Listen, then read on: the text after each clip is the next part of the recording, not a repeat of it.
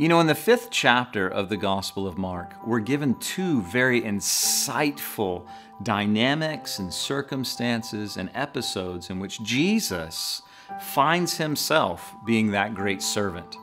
You know, in Mark chapter 5, we're told the story of how Jesus heals a demon-possessed man and casts out the demon into pigs, and 2,000 pigs plunge to their death over a cliff.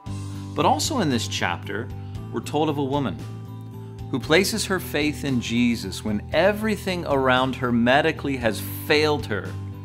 As a sick woman, she says, you know, I know that Jesus could heal. And we're told the story of how she made her way and touched the hem of his garment, and she was made whole.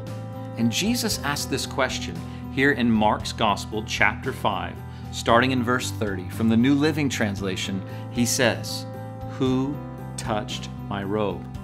And the disciples said to him, "Look at this crowd pressing you. How can you ask who touched me?" But he kept on looking around to see who had done it.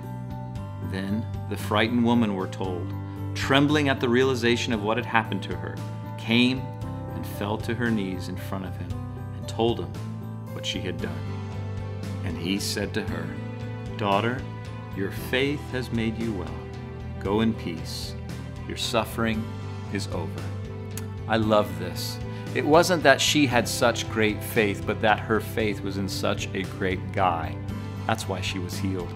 Jesus is the ultimate healer.